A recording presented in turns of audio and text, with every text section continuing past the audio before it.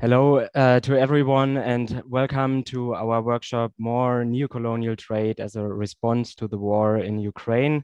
My name is Jeremy Österreich. I'm working with PowerShift in Berlin on trade and investment policies, and I'm going to moderate this workshop here today. I hope you have meanwhile found the translation function. Most of this workshop is going to take place in English. So I suppose if you do speak English as well, it would be the easiest for you if you just set the translation to English. If you speak English and Spanish, you can actually set the translation off completely. Otherwise, just use the option of the language you speak best if it is German or Spanish. If you do have any technical questions or problems, please contact my colleague Lilian via the chat box or email. She will try to help you then if you have any technical problems. We found it necessary to do a workshop today on trade between the global north and the global south and its neo-colonial structures within it, because there has been quite some pressure by the European industry since the outbreak of the war in Ukraine to conclude trade agreements with the Mercosur region, with Chile, Mexico, and Indonesia. And that pressure is actually being mirrored by politicians. Just a couple of days ago, 15 European governments urged the European Commission in a letter to double down its ambitions on the so-called free trade. And just today, the German government actually released a statement with releasing the same plans. While there seems to be a certain understanding amongst social movements and the public that these trade agreements are somewhat problematic, for many it is often hard to understand how exactly these deals are manifesting neo-colonial structures of exploitation. How exactly do these trade agreements lead to more global inequality, more natural destruction, and climate impact? We would like to give a general overview of the topic today in this 90 minutes workshops and try to give some insights into the problem itself and possible alternatives by having a closer look to the trade agreement between the EU and the Mercosur countries, Brazil, Argentina, Paraguay, and Uruguay. This trade deal has been negotiated since 1999 and was concluded in 2019 after 20 years of negotiations. Because of the wide public criticism, it is ever since in some sort of a limbo, as it has not gone through the ratification process yet. But lately, as mentioned, there has been renewed pressure to get the agreement through the EU institutions and parliaments of member states. If the deal would be ratified, then both regions would liberalize their trade flows with each other, for example, by reducing or eliminating tariffs on imports. And we will have a look on the problematic and neo-colonial aspects of that in a moment. While there is many similarities when it comes to liberalizing trade between regions of the global north and the global south, we also have to acknowledge that every region and every country is different, with a different historical background as well as economic, social, and cultural structures. So while we will get some perspective today on the problem in general, it is true as well that there are also many differences in other agreements between other regions, which is also why there is so much literature and work being done on all the different trade agreements between different regions and all its different problematic aspects. As I suppose many in the audience are quite new to the topic, I would like to take a very short moment to introduce the organizations that are doing this work and that are co-organizing this event today. Many of the organizations that are engaged in trade policies do work on different intercorrelated subjects, but also different subjects such as human rights, indigenous rights, labor rights, democracy, environmental protection and biodiversity, climate change, health, and consumer protection. One thing that brings us all together is that trade agreements, as currently negotiated, are a threat to all of those topics, which is why we organize in networks and address the issue of trade together. 4 networks are present here today. First, in Latin America, there is a network, Latin America Better Without Free Trade Agreements, a network connecting the work of national platforms and organizations in all over Latin America. You can find on the website or on the Twitter account of the network collaborative work of the network, such as the comprehensive course Free Trade in Latin America, 25 Years of Unfulfilled Promises, as well as works of national platforms and organizations. In Europe, there is the Seattle to Brussels network, which was founded in 1999 after the World Trade Organization's Seattle ministerial meeting, with the aim to challenge the corporate-driven trade agenda of the European Union and European governments. On the website as well, you can find many trade-related issues, blog posts, and statements by the whole network. In Germany, there is a network for fair trade with many member organizations being co-organizers here today. And in Austria, there is the Trade Differently network working on trade as well as other economic issues such as corporate power and labor. Also, we formed a coalition of 450 civil society organizations from both sides of the Atlantic to hold the EU-Mercosur deal, which shows again the wide agreement among civil society organizations that this agreement would be harmful for very many different reasons. On the website of our coalition, you can find a petition to sign and material specifically on the EU-Mercosur trade agreement in many different languages. So if you are looking for information or an organization working on trade in your specific country or region, or if you want to organize a workshop or a conference and you need speakers for it, do feel free to contact these networks. They are very happy to help you out with contacts and further information. For our workshop today, I'm very grateful that we have 3 very experienced researchers, activists, and experts on trade here with us. There's Theresa Kofler. She is the coordinator of the Austrian Trade Differently network. She will start off with a view on why states actually negotiate these deals and explain the undemocratic and corporate-friendly agenda behind them.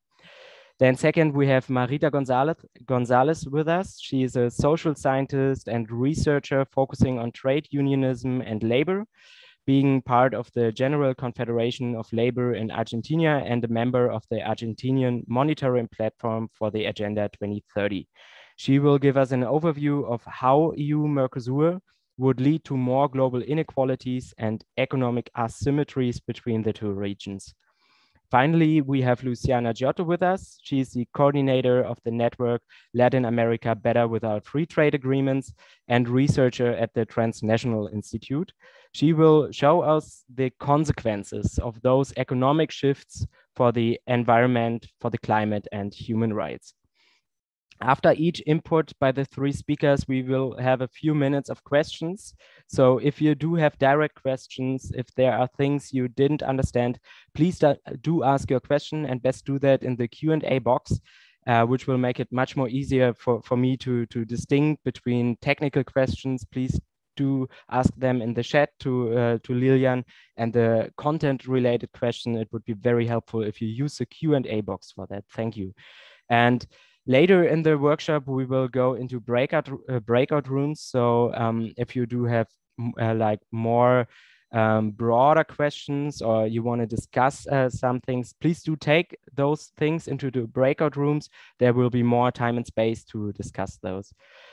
Now I will hand over the word to Theresa, who will start off our workshop here today and explain why states actually negotiate these deals and why they are so undemocratic and corporate friendly. Theresa, you have the word. Thank you, Jeremy, and thank you for the invitation. I'm super excited to be here today and to have a little different take to there's sometimes technical trade issues that are actually highly relevant for the future that we want. So I'm going to talk first a little bit about the promises of trade liberalization, there is mostly two. There's an economic promise, there's a political promise, there are also cultural promises, and then have a look at how those got captured. So the main argument that is actually quite old already, why states want to liberalize their trade, is the idea that it would rise general prosperity if every region produced what they're best at. So what's the idea behind that? It actually makes sense to some extent, right? So for example, Colombia could be better at producing coffee than at producing cheese, whereas Switzerland is better at producing cheese than at producing coffee. And it would be pretty complicated for Switzerland to build all the greenhouses and to need all the water and all the heat to produce coffee in Switzerland. So that's the general idea. What's the flaw though? The flaw is that for some reasons, or some of these reasons why countries are better at something than others are not really fair, are not really understandable, and should not maybe be kept by that. So for example, if you look back at the Colombia or Switzerland example, another thing that Switzerland produces is chocolate, right? So we all know Swiss chocolate, but they don't have cocoa plants growing there. So that's because for some reason, or the reasons many of us know, transnational corporations have succeeded in bringing the raw materials to Switzerland and then producing the chocolate there and then gaining the profit from the chocolate that they sell, right? So if that were kept like that forever, that the countries where the cocoa grows kept only growing the cocoa, and countries like Switzerland that have an historic advantage would always sell chocolate, that wouldn't be fair, and that would definitely increase the global inequality that we have, that we are already seeing, and that is due to colonial history, right? And additionally to that logic, another problem, for example, is that Lindt, or basically any chocolate company, wants to pay low prices for the cocoa. So that makes the working conditions bad, it makes environmental conditions bad, and that leads to less movement for development, for choosing own development paths, or even post-development paths in the countries where these raw materials, or the cocoa in that case, come from. So altogether, the promise was that the prosperity for every region would rise if we did what we're all best at. That is only true for some. So some regions, some corporations, some sectors can benefit from trade liberalization, but that is definitely not guaranteed. And history has shown us, there's many examples of that, that instead of prosperity for all, more trade actually leads to more exploitation of people, of nature, of climate, and that all goes hand in hand with trade liberalization. So that was the economic promise. There is also a political promise that many of you, I guess, have heard about a lot, especially in the last couple of months. And that is that countries that trade don't start wars. So what's the idea behind that? The idea is that if one country trades with another, there is an economic interest behind that. So it's less likely, or it should be less likely, to bomb another country that you trade with, because then you would lose out in the end of that too, right? And additionally, trade can go hand in hand with social relations, with knowing people, with having offices someplace else. So that would also make it more difficult to start a war with that country. That's the idea. What's the flaw? The flaw is that that is a theory that is pretty hard to prove, and it's never guaranteed either. So there are examples like the European Union, where very strong trading and very strong economic interdependence has led so far to no more wars on the European continent. But on the other hand, there is many other cases of interstate wars, where at some point geopolitical concerns or questions of national security rise that outweigh the economic benefits of trade. And that's actually pretty easy to see, because there's hardly any countries who do not trade at all, but still there's interstate wars, right? So that political promise of peace, we can also say, unfortunately, has not been completely kept, although, of course, it's a nice thought and a nice idea. So for both promises, we unfortunately have to say that always they're not kept 100%, and there is always winners and losers. So especially amongst the winners are usually big transnational corporations, because they know how to maneuver that system. They have offices in different places, they are big enough, they do speak the languages, they know how to handle that. Whereas small farmers, small fishers, workers, the coffee producers, the milk producers, a lot of people who are not already interlinked in transnational corporations do not know how to handle these systems, and they are the ones who will eventually be losing out. And in addition to not having the capacities to really profit from working transnationally, another big advantage that transnational corporations have is that they know how to use the system. They know how to lobby. They know how to use the intransparency that negotiation processes often have. And these two, the lobbying and the intransparency, are usually the two central problems of why those interests get put on the front line when trade agreements are negotiated. And as Jeremy already told you, the example that we're going to work with for the rest of the day is the EU-Mercosur agreement. And we have there recently published a study on how the car industry, the European car industry, influenced the agreement. And what we can very clearly see is that in terms of the things that in the end will be traded, there is a lot of interests of the car industry that are being met. So for example, a lot of raw materials that are used for cars will be cheaper for the European industry if that agreement ever got ratified. The same is true, for example, for leather that the need for the car seats, or for biofuels, soy or sugar that will be, or that can be made to biofuels in the European Union. And on the other hand, it's going to be cheaper for the European Union or industries in the European Union to export cars and parts of cars to the Mercosur region. Most of them will even be still fossil-driven cars. So that is all behind the background of fossil cars being phased out in Europe, but then still being exported for another decades or more into other regions of the world. And that has to do a lot with direct lobbying by the car industry, but it also has a lot to do, especially in the case of Germany, by, for example, the economic ministry directly going to the car industry and asking them what their wishes are. So they don't even have to be all sneaky about going to Brussels and then having backroom deals and backroom meetings. They even get asked by the German ministry what they want. And I doubt, and there is also no direct proof or evidence that the German ministry asked, for example, the bike lobby what they wanted, or any other more sustainable businesses what they wanted.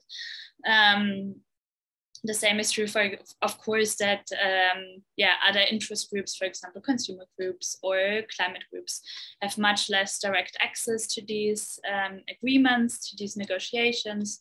We also always have a problem of not knowing what is actually being negotiated.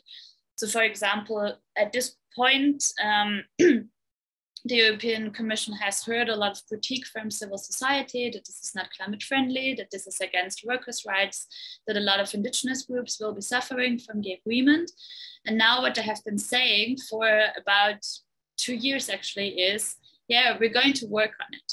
But they give us zero evidence how they're actually doing that. We do not know if they talk every week. We do not know if they have talked in the last 6 months.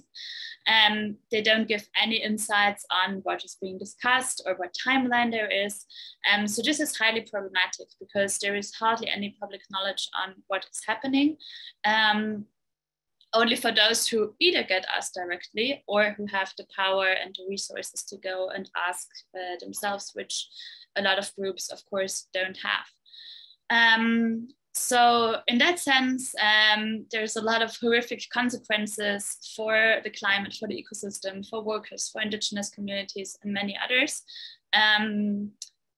Yeah, and two economic promises, or the economic promise mainly, we can already say that this agreement will not lead to prosperity for all. There's definitely going to be winners and losers. The winners are going to be big corporations in both regions, and the losers are going to be all the small group companies and workers and consumers and things. As for the political promise, we will have to see. Hopefully, there won't be any wars between the two regions either way. Yes, and I'm going to stop here because the two speakers after me will go into much more detail about the agreement. Thank you so much. Thank you very much, Theresa. And also, yeah, thanks for highlighting the power problem of the big corporations, especially with the example of the car industry. I think that was makes it very vivid for us. And it also kind of relates to the question which has already been asked. It is a little bit a broader question on how we can network more internationally and take the power by the powerful corporations to bring about more regional trade. I would suggest that we take that into the breakout session later, and I know for sure that Theresa is also working a lot on regionalization. So if you want to discuss that as a possible solution, let's take it into the breakout session and discuss it there. If you do have like things you don't understand or so, please ask your question in the Q&A box. As there is none so far, no other questions, I suggest we go on with Marita Gonzales, who will give us now an overview of how EU-Mercosur would lead to more global inequalities and economic asymmetries between the two regions. Marita, you have the word.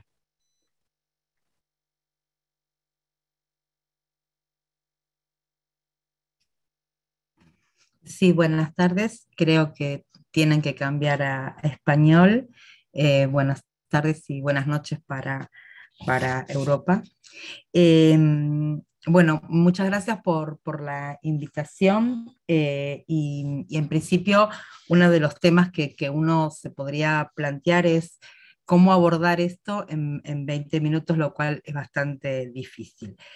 Pero básicamente lo primero que puede decir es que el acuerdo, como se dijo aquí, se inició, las primeras rondas de negociaciones y ofertas se realizaron entre el año 95 y 99 y se oficializó las mesas de negociaciones en 1999.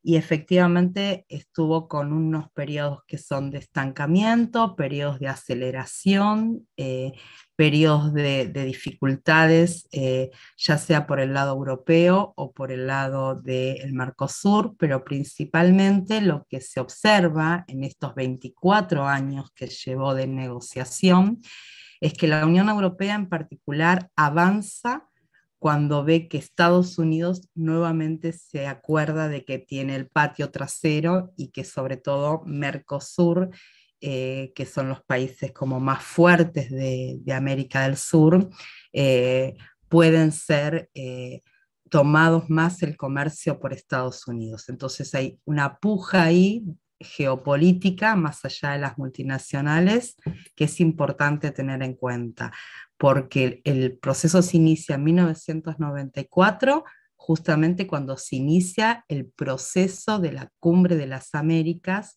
que quería tener como resultado el ALCA, y que finalmente no fue posible, se fracasó en el año 2005.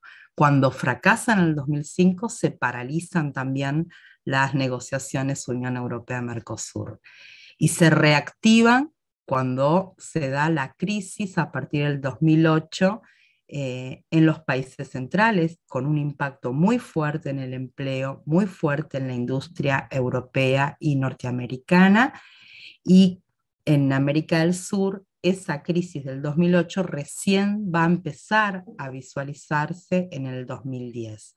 Esto es importante decirlo, es que siempre aparece una reacción de la Unión Europea y siempre una idea muy de colonialismo interno, y eso nos convoca Jeremy y todo el grupo de trabajo en este taller, en este intercambio, a pensar desde la perspectiva neocolonial, ¿no es cierto? Hay una perspectiva neocolonial en la cual nosotros en América del Sur tenemos como representantes del neocolonialismo a estas empresas, como decía Theresa, multinacionales, pero también a las multinacionales alimenticias de América del Sur que creen que puede ser positivo.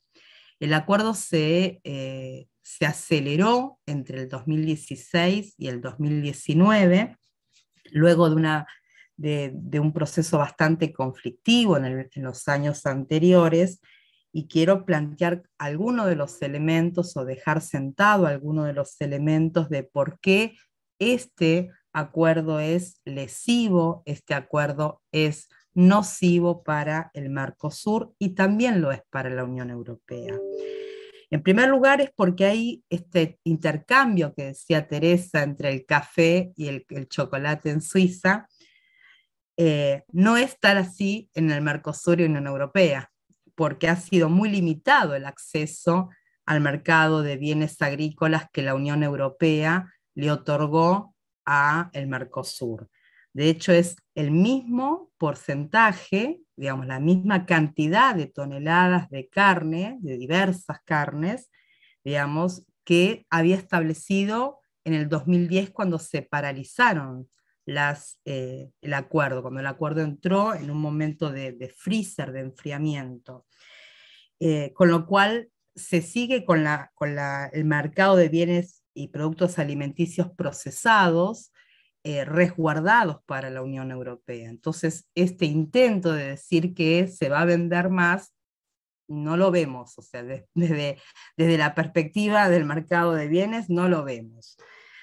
La segunda es la distorsión del comercio agrícola por los subsidios europeos. Las reducciones proteccionistas que tiene Europa, que van mucho más allá de, que son, digamos, incluso contrarias a las políticas de la Organización Mundial del Comercio, por la política agrícola común de la Unión Europea, por ejemplo, para el periodo 2014-2020, la PAC, la Política Agrícola Europea, sí, de la Unión Europea, cuenta con un presupuesto que es de 360.000 millones de euros. Eso es el 80% del Producto Bruto Interno de la Argentina. Entonces, claramente es muy difícil competir en materia agrícola con esa cantidad de subsidios y por lo tanto, si bien ha habido concesiones, no es cierto que se abren posibilidades agrícolas. Luego está la cuestión que vamos a definir, como decía Theresa, respecto a cuál es el impacto ambiental en eso, el impacto para el desarrollo de los ecosistemas terrestres. Pero además de eso, no es cierto, no hay una promesa cumplida por parte de la Unión Europea. Esto afecta a muchos productos, por ejemplo, de Mercosur, porque hay cierre vinculado al tema de la leche, los derivados de la leche, que Theresa lo explicaba muy bien, el trigo, la harina de trigo, la carne bovina, las porcinas, los aviares. Quiere decir que efectivamente es un acuerdo neocolonial, porque en realidad la mayor parte de las posiciones ofensivas de la Unión Europea fueron consideradas a favor de la Unión Europea. Luego tenemos un periodo de gracia que para la reconversión, esto que Theresa planteaba en el sector automotriz, que es muy corto para países que no están desarrollados, porque el periodo es de 10 años, quiere decir que es muy en promedio. Además, impide, por ejemplo, algunos instrumentos de política industrial que tiene el Mercosur, en particular Brasil y Argentina, para lo que llamamos industrias nacientes. Entonces, si estos países quieren hacer un proceso de industrialización, van a ser claramente obstaculizados con este acuerdo. Y aquí hay una diferencia entre lo que ocurre con los países del norte y con los países del sur. Lo que reclaman los países del sur, y en particular la sociedad civil del sur, es lo que llamamos transición justa respecto a un ecosistema sostenible, un desarrollo sostenible. Y es que si los países del norte han desarrollado industrialmente y han contaminado durante 400 años, digamos, sus responsabilidades son diferenciadas respecto a los países en vías de desarrollo.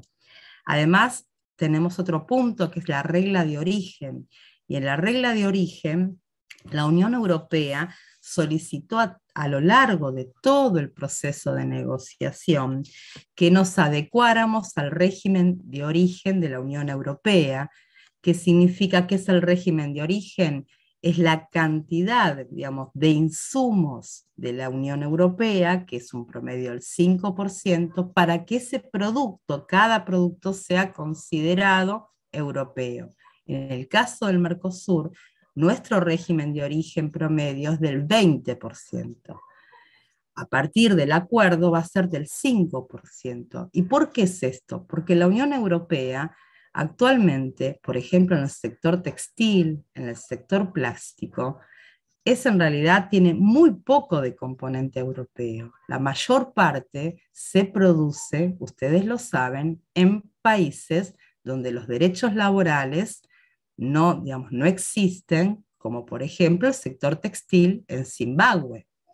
Y entonces lo que va a haber aquí es una triangulación. Entonces, productos que son elaborados en países que no son de la Comunidad Europea, que no tienen derechos laborales, que no tienen salud y seguridad, que no están siendo analizados de la perspectiva ambiental, digamos, como ha sido el procesamiento de esos productos, y que van a ser etiquetados en Europa y que van a ingresar con arancel cero al Mercosur. Eso es altamente lesivo para industrias como la industria del cuero, la industria del zapato en Brasil y las industrias textiles, particularmente la más pequeña, que es la de Paraguay y la de Argentina.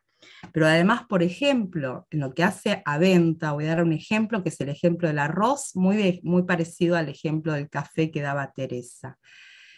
La Unión Europea no permitió el ingreso del arroz, digamos, de que nos estuviera dentro del proceso de negociación. El problema es que nuestro arroz no es igual al arroz Carnaroni que se usa en la Unión Europea. Se conoce como el arroz largo, se utiliza para otros tipos de comidas. Sin embargo, esa es la mayor exportación, por ejemplo, de Paraguay. Bueno, no ingresó al mercado. Y eso significa una restricción para Paraguay. Y esto tratando de no hablar solo con ejemplos argentinos, sino también de nuestros colegas de los otros países. La liberalización de los servicios públicos. Las compras gubernamentales, ¿a qué le llamamos compras gubernamentales? El mayor comprador no es solamente entre multinacionales. El Estado, cuando hace compras de gobierno, ¿sí?, en un municipio pequeño, en los pequeños pobladores o en las grandes urbes, en las grandes metrópolis, el mayor comprador es el Estado, por la obra pública, por las escuelas, por el sistema de salud, lo vimos con el COVID-19. Bueno, ahí, digamos, tenían preferencia los proveedores del Mercosur.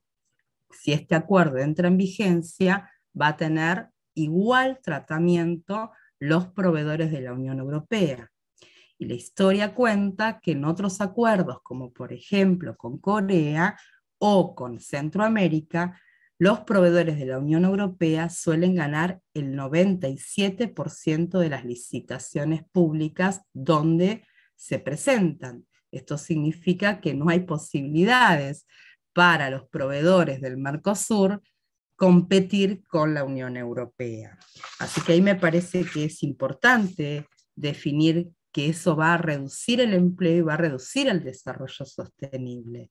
Lo mismo ocurre con la extensión de patentes medicinales, que si bien hay un acuerdo de que se adopte el sistema de derechos de propiedad intelectual que ha dado la Organización Mundial del Comercio, Europa insta a que haya una extensión de las patentes medicinales, y nosotros sabemos que eso tiene que ver con el poderío de los laboratorios de la Unión Europea. Eso afecta directamente, en este caso, a la Argentina, que es el sexto productor de bienes medicinales, ¿sí? Tiene 140 laboratorios y que no pueden competir con la Unión Europea.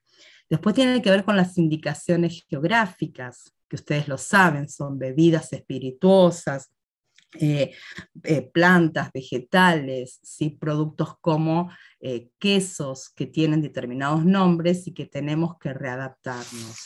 Sé que estoy en tiempo y forma, pero quiero decir que hay un elemento central que sé que lo va a contar Luciana porque lo cuenta mucho mejor, que es el sistema de pesca. Y en el caso de pesca me parece que es muy importante saber, porque nosotros trabajamos con el concepto de, digamos, de dónde se pesca, es decir, el producto dónde es pescado efectivamente, y eso no es el caso de la Unión Europea, que lo plantea con los barcos factorías, y ya tenemos ese problema. La mayor parte de los productos de mariscos y pescados que consume la Unión Europea están extraídos de los mares del sur, pero no pagan, digamos, las regalías correspondientes. Quiere decir que en esos lineamientos es donde se da el impacto en el ecosistema, en los mares, que es el ODS 14 dentro de la Agenda 2030, el mantenimiento de los mares, ¿sí? La posibilidad de la biodiversidad, pero también en el empleo. Y eso provoca generalmente el problema que hoy tenemos y que está vinculado al tema de mayores migraciones laborales. Entonces, creo que tenemos que ver las cuestiones de forma integral. Y finalmente, para no extenderme, quiero decir que el problema de esta relación asimétrica tiene que ver cómo concebimos a la civilización capitalista, porque la civilización capitalista ha sido siempre pensada desde la mirada de Leonardo da Vinci, de ese hombre de Vitrulio, que es antropocéntrica, desde la mirada del hombre como centro del universo. Y los pueblos del sur, particularmente nuestra América Andina, nos ha enseñado que en realidad el mundo es cosmocéntrico, que necesitamos desarrollar una mirada mucho más integral entre el ecosistema y el desarrollo sostenible de las personas. Así que bueno, con eso quería cerrar y muchas gracias. Thank you very much, Marita. As there are no questions, I would suggest we directly go on to Luciana, and Luciana will now show us the consequences of those economic shifts by the agreement for the environment, the climate, and human rights. Okay, good afternoon. I was asked to speak in English, so I will go in English. Thanks for the invitation first. Second, I will say that Marita was saying that I will talk about fisheries. I won't, because I was asked to talk actually on what Jeremy was saying, that is more related, and I wanted to bring this discussion that is related to the effects of free trade on when we think about Mercosur EU, but not only. I want to bring also some of the experiences that we have in Latin America related to the trade policy that the European Union has been developing in the last years. And so talk a bit about what Marita was saying, that it's the effect of the trade agenda on the global South. First of all, I will start with a hypothesis that we work on, that is the idea that when we see these trade agreements, as Theresa and also Marita were explaining, I could summarize that saying that what we talk about with the trade agenda is about an asymmetric trade relation. And actually what trade agreements come to do is to actually put a chain, or let's say, a lock a lock on these differences of international labor division, that is the global south being the countries or the part of the world that supplies all the products that have been explained before. So I will take advantage of being the third one to speak. Many examples have been given on how the global south has been actually specializing on the production. It's not actually production, on extraction. So when we listen about this word of extractivism, it's a word that we use a lot in Latin America, and it actually is very interesting to understand the situation of how production is made in our countries. Trade relations with the European Union has actually deepened extractivism in Latin America.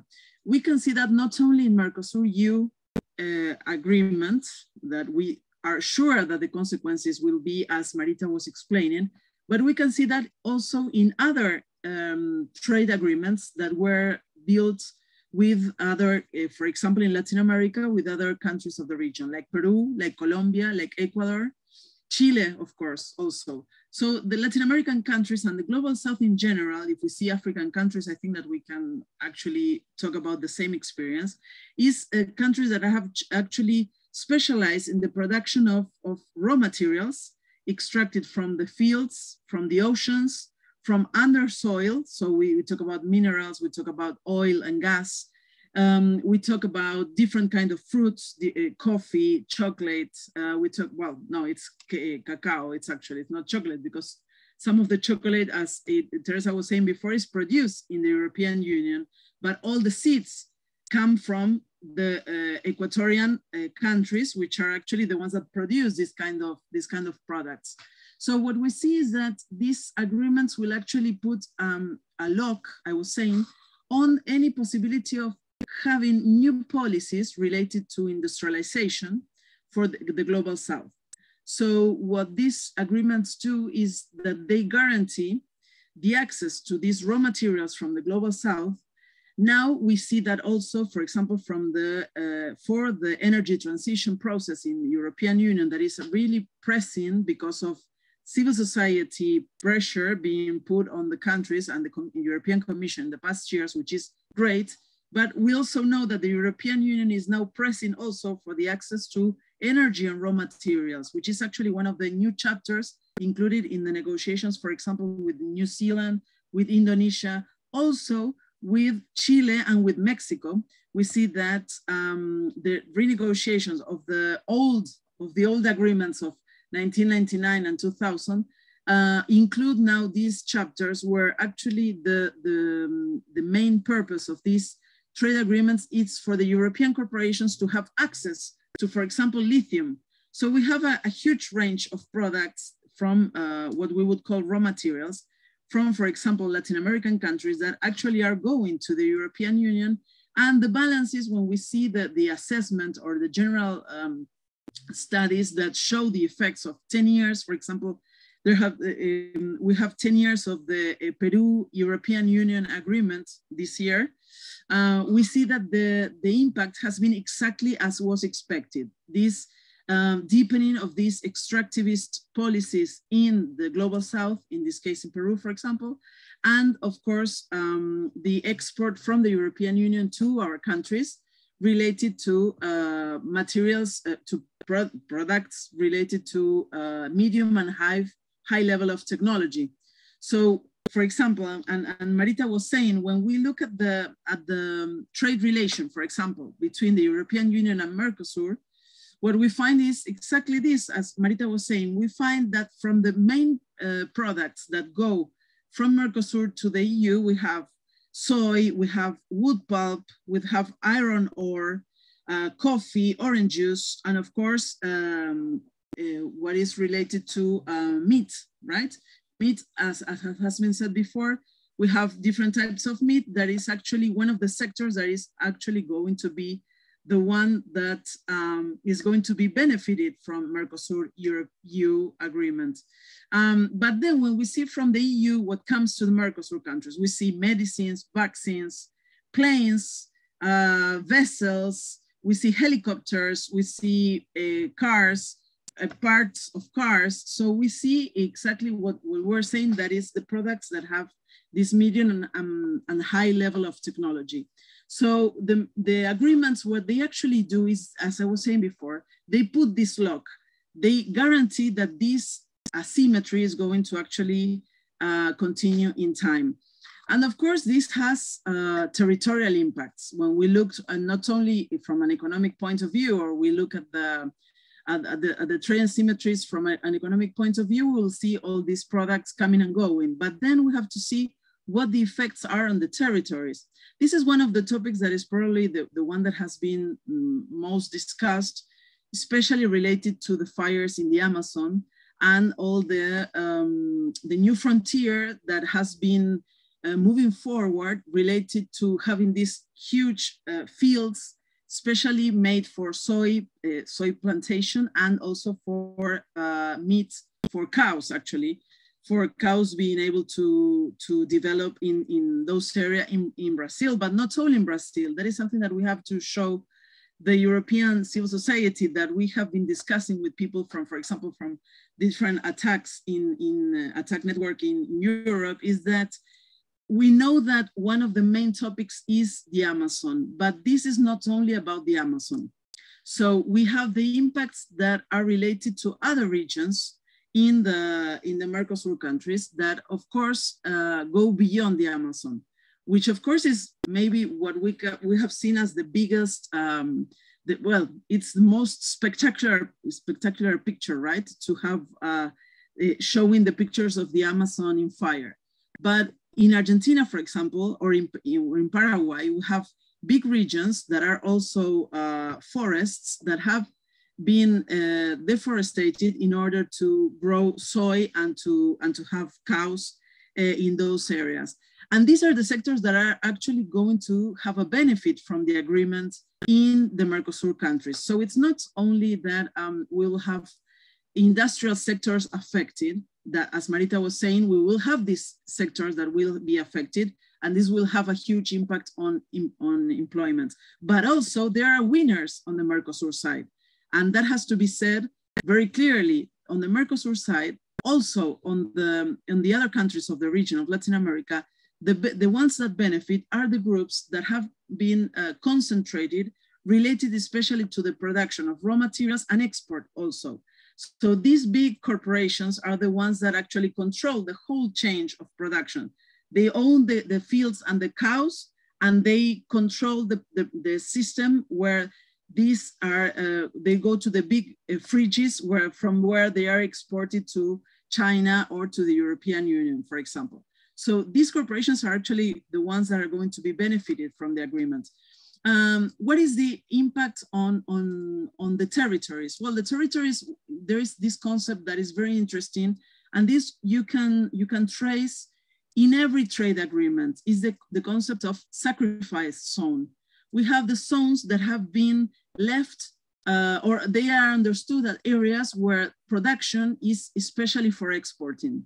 So for example, we have this not only in the cases of that I was talking about regarding the deforestation and the fires in the forests related to the soy plantations, and also on the areas related to the cows. But also we have, for example, Colombia and Ecuador have specialized in producing broccoli and cauliflower for export. And you would say, well, it's good to produce cauliflower and broccoli because they are very good vegetables for your health. But the problem is that the way that these products, these good and healthy products and food related products are produced, they are produced for exporting. And so they use a huge amount of water, for example, in this case. So in the southern part of Colombia and the northern part of Ecuador, what we see is these areas that have been behaving as sacrifice zones where people produce these products, but only to be exported. And that is what we are seeing everywhere.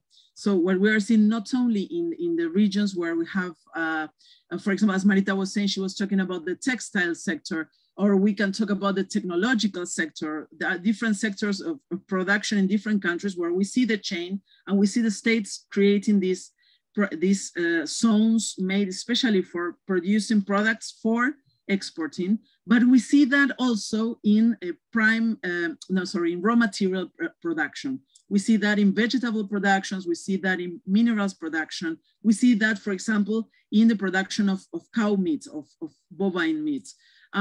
So what we have here is that trade is related directly, the global markets and trade as a tool for, as I was saying before, locking these asymmetries of trade between the big countries and the global south, create these sacrifice zones in our countries, which are actually a big problem for the indigenous groups, but also for populations that live near these areas. For example, only one piece of information before I finish. For example, the glyphosate use in Brazil is 10 times bigger than in the European Union. So we have big campaigns in Brazil and in Argentina also of social movements and different types of organizations that actually are against the use of glyphosate. And they denounce the way that all the economic system in Argentina has been relying on the use of glyphosate, which actually has intense consequences on health and on the environment. So this can be also, for example, all the central part of Argentina and the central part of Brazil too could be understood also as sacrifice zones where people are actually breathing and drinking glyphosate every day in their lives, when while in the European Union, the use of glyphosate is prohibited in many countries. So this asymmetry is also something that we are seeing, and the consequences, it's important for the European movements to know that the consequences of the system is usually relying, or it falls on the small locations and the small groups of people that actually are near the areas where these products are produced. And this is something that has to be denounced, has to be talked about, and also included in the different campaigns that we work on. That's all. Thank you. Thank you so much, Luciana. There's no questions in the box. I would like to make sure maybe one thing is clear. I'm not too sure if we have come to that point yet. So Theresa has talked about I'm missing the word, but anyways, later, Luciana, you say that these asymmetric trade relations and the extractivism is actually locked in by these trade agreements. And Marita, you have said also that it is a problem for the industrial development in the Mercosur region. So one central part of these agreements is to get rid of barriers to trade, right? There should be more trade. So for example, tariffs should be eliminated or at least reduced, and there's other trade barriers which should be eliminated. Could one of you three maybe pinpoint to the reason, how does taking barriers to trade away, how does that actually lock in this asymmetric trade relations, just to make sure that this is come over in this workshop?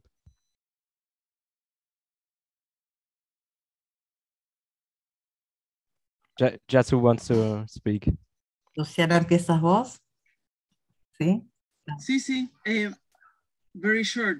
No, that it's important to say that these agreements, of course, are not only about tariffs. All the trade agreements have maybe between 25 and 35 chapters, plus thousands of pages of annexes. And we're talking about, as it was said before, a huge set of rules and regulations in different types of trade-related measures and areas. One of those areas has to do with trade, but not only. So we have a lot of pressure being set right now, especially, and one of the topics that is usually probably of importance to you is that one of the areas that is beyond trade, but it has to do with regulation of what is called obstacles to trade, barriers to trade, is exactly, for example, the precautionary principle. that is something that is being pushed inside the Mercosur EU agenda, especially when we take into account that Brazil and Argentina have had a very offensive, aggressive position in WTO, for example, against the precautionary principle inside the European Union. This means that for the Europeans, this will mean exactly lowering the standards for what you eat, for what you drink, for all the different products that get to your table. So this is something important.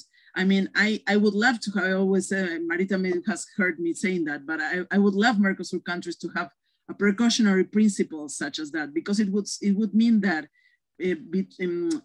using trade as an excuse, actually what the European Union is doing as in a protectionist way, is actually protecting also the consumers, people there. So this is something that I would like to have on the Mercosur countries. But no, the effect of Mercosur EU will be exactly the opposite. Will be Argentina and Brazil pushing and putting a lot of pressure on the precautionary principle. And that is actually something that the Minister of Foreign Affairs in Argentina said when the agreement was actually came to an end, the negotiations came to an end. He said exactly that. He said, we have got an agreement that is actually going to allow the science being over the precautionary principle in the European Union. So this is what we're going to be seeing. So the asymmetry, and I close with this, the trade asymmetries will deepen, and the regulatory asymmetries will actually shorten. So what you will have is the European Union regulations being closer to Mercosur regulation, which is actually non-existent on the things that we eat and what we drink and the air we breathe every day, so full of glyphosate. So that is like an entrance, like an introduction to the topic.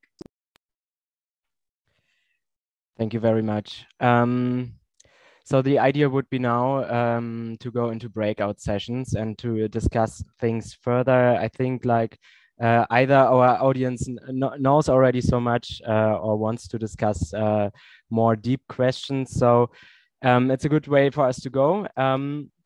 The idea would be, if you have like if you want to discuss concepts or ideas, or if anything has been unclear so far, to discuss that in the breakout session with one of our three speakers. Also, the idea would be that we find solutions and talk about alternatives in those breakout sessions. So we will go into 3 breakout rooms by link. Welcome back, everyone. Maybe I can start by asking Theresa, would you start off, and would you present a person from your group? Yes, I can start. Okay. So we've had a very interesting discussion, especially on what does it take to make trade a bigger issue again, since it is politically and economically very relevant, but has not been so prominent in general discourse or also on the streets compared to maybe TTIP and CETA times, also the times when the WTO was more under critique. And one of the things that came up was to look in a lot of detail at the agreements and then point out, I found it very interesting that CETA has one sentence on asymmetries should stay public. So where does that come from exactly, and why do we have to state that? So I found that very interesting. And then also link it to more, like Luciana also said, there is the whole debate on energy transition. How does that link to trade agreements? There is a debate on mobility transition. How does that link to trade agreements? And then bring, for example, a demand on stop these trade agreements into the discourse on the streets, things like that.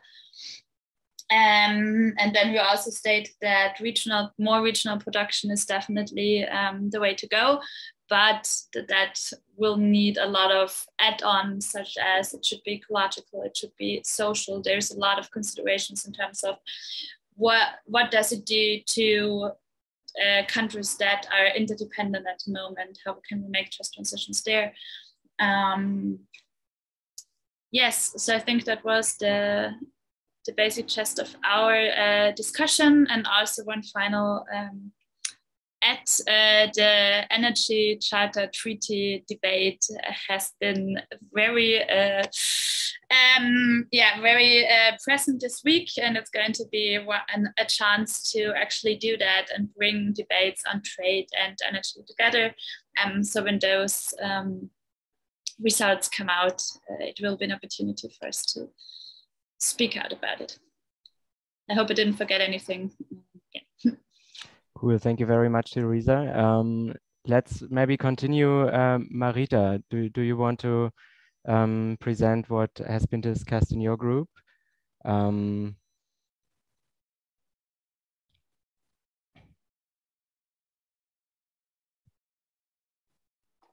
Sí, muchas gracias.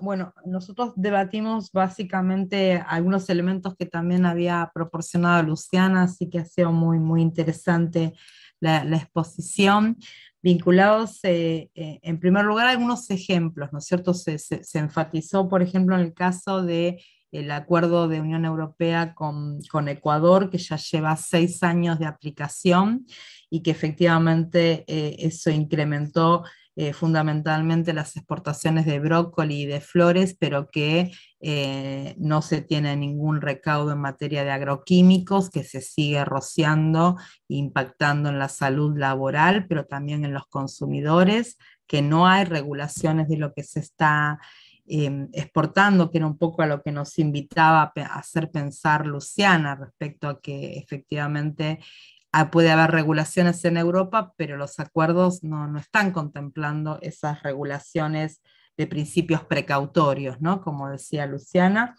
Y también se habló del tema de la precarización de las cadenas de valor en la terciarización. Por ejemplo, cómo los productores de flores más importantes, las corporaciones más grandes, terciarizan, es decir, le compran a los productores pequeños en los tiempos de cosecha, pero luego quedan abandonados a su suerte.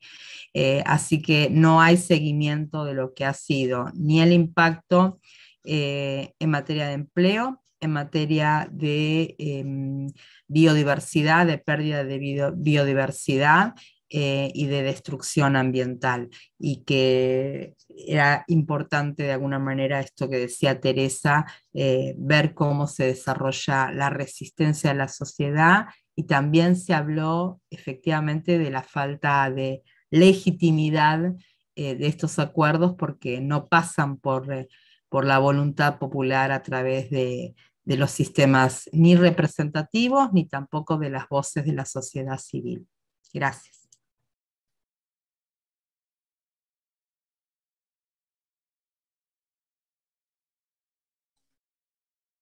To go with the third? Yes, please. Thank you.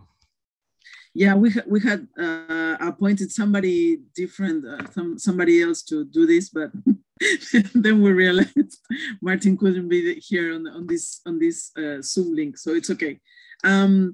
We discussed more. Maybe the questions were more related to the political process. So we discussed on the how the negotiations were carried on for the past 20 years. And we talked about how the EU-Mercosur negotiations were stopped at the same time. The WTO in 2004 was stuck, and also the FTAA, the ALCA negotiation with the US and the whole American continent was also stuck. That was 2004. And then, although there were some negotiating processes, only in 2012, they were restarted again, and it was due to the pressure of the agribusiness sector in Brazil, especially. And at that moment, it was Argentina that actually kind of stopped the negotiations because of the red lines that were put there. And then what we talked about is how the window of opportunity was with Bolsonaro and Macri, the two presidents at the same time. And what we also were worried about is the future of the agreements, because one of the questions was related to that. And I was saying, this is my hypothesis, that actually we have no clarity on the position of Lula da Silva what his position will be regarding this agreement, which is actually a problem, because although everybody wants Lula da Silva to win, all the progressive movements want Lula da Silva to win in Brazil, truth is that he has not been clear on the position regarding these agreements, and the pressure from agribusiness in Brazil will again be huge. So it won't be the same for the European Commission and the European governments to negotiate with Lula or to negotiate with Bolsonaro. So there we have a social movement that oppose the agreement. We have a problem, and we will have to rely on the Brazilian movement and work a lot with Brazilian movement in the case that Lula da Silva wins the election, because then we will have to be like, have double care in that different political context. So that is some of the things that we discussed in our group. Yeah, thanks for bringing that up as well, definitely. So I would like to thank everyone. I will try to do a little wrap up of what we have been discussing today. So we have heard by Theresa that the economic and the political promises of free trade, the so-called free trade agreements, are actually very flawed, that the huge industry groups are profiting the most from these agreements. Marita has highlighted this, and also that they have the most direct influence on these agreements, which is a huge democratic problem. The story of having an advantage in a certain production, as Theresa has pointed out, is leading to and I really like that, Luciana, how you pinpointed that, is leading to locking in the asymmetric relations and locking in the extractivism that is guaranteeing the access to raw materials of, again, European companies, right? So that is a huge problem as well for the economic development in countries of the global South. Marita has said that, and that the higher reliance on these extractivist industry comes with many environmental and climate and human rights related problems. Also, we have heard that there is so many other parts, and we could possibly discuss for hours here, that there's so many other parts to trade agreements, like these unfair geographic indications and so on. Let's keep it a little bit shorter here at this point. While this is a threat with the EU-Mercosur agreement, so the agreement isn't in place yet, all these problems are a threat. We can see these problems having actually happened in other agreements, for example, Ecuador, where an agreement is in place since 6 years. And when it comes to alternatives, I think in trade, it is always a little bit difficult. But as Marita said, one alternative is resistance to these agreements, agreements that have been negotiated, and hopefully we can stop them, right? And on the other hand, regional production could be a solution, but of course it has to be ecological and fair. I'm sure we weren't able to answer all the prevalent questions here in 90 minutes, but here again, a warm invitation to everyone in the audience to get in contact with us, with the networks and the organizations that are engaged in trade. If you have further questions, if you need information or speakers, I will also send a follow-up email to you on next week on Monday. It will include a couple of publications that can also help you to get deeper into the topic. So then I would like to thank everyone for taking part here today at this warm afternoon and evening at this webinar. And of course, I want to thank a lot to Theresa and to Luciana and Marita for taking part and giving inputs. I also would like to thank to the co-organizers and to my colleague Lilian, doing loads of work in the background and actually making this workshop possible. The last words I would like to pass on to our speakers today. If you have like 1 minute of some words of hope and empowerment for us, that would be wonderful. And from me, this is a goodbye. Thank you very much. Theresa, do you want to start?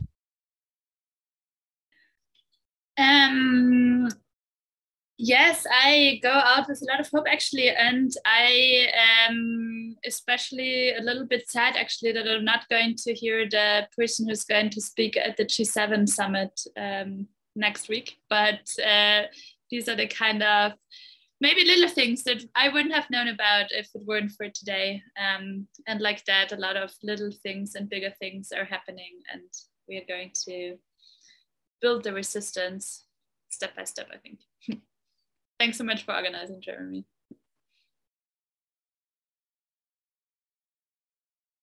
Marita, do you want to continue? Sí. Sí, bueno, primero muchas gracias. Como dijo Teresa, he aprendido mucho en el intercambio y creo que es muy importante seguir escuchándonos como parte de una sociedad que resiste. Y sí creo en que se puede trabajar regionalmente y que sea ambientalmente sustentable y que sea siempre en cumplimiento de los derechos humanos y los derechos de los trabajadores y trabajadoras y de los pueblos que habitan en cada uno de los territorios, ya sea en la Unión Europea como en el resto del mundo. Gracias. So my turn.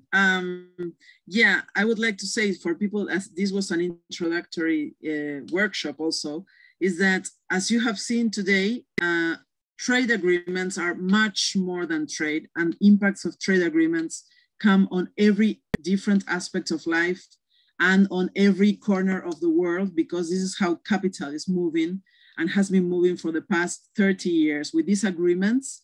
And what we see is that they refer to very, very unfair relationships between people. So what we have to do to go beyond this is to create alternatives, as S2B here has been working on documents. We have to start talking to people, explaining the politics behind the trade agreements and the importance of discussing them and the importance of discussing the alternatives to this, because otherwise we won't have enough time in this crazy and collapsing world to change human relations and economic relations.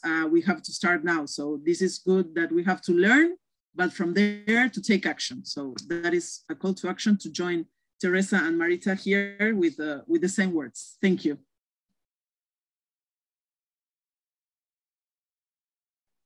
Okay, thank you very much, everyone. Have a wonderful evening. Goodbye.